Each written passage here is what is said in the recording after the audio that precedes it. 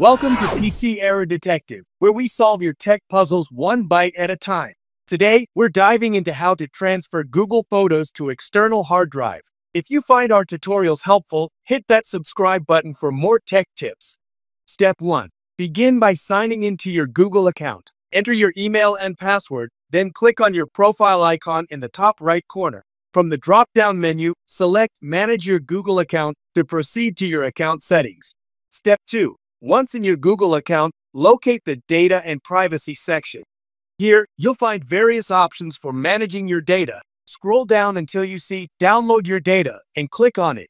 This will redirect you to the Google Takeout service. Step 3. In Google Takeout, you'll see a list of Google services with their data selected for download. To focus solely on Google Photos, click Deselect All at the top of the list to uncheck all options.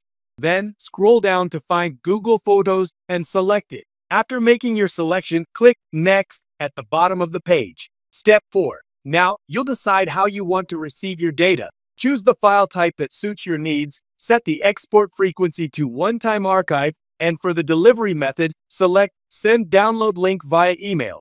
Once you've made your choices, click on the Create Export button on the lower right side to initiate the process. Step 5. Google will now prepare your photos for download. The time it takes to receive the email with the download link can vary based on the total size of your photo library. It could be as quick as a few seconds or take several days. Keep an eye on your inbox for the email from Google Takeout. And that's it. Thank you for watching and stay tuned for more videos.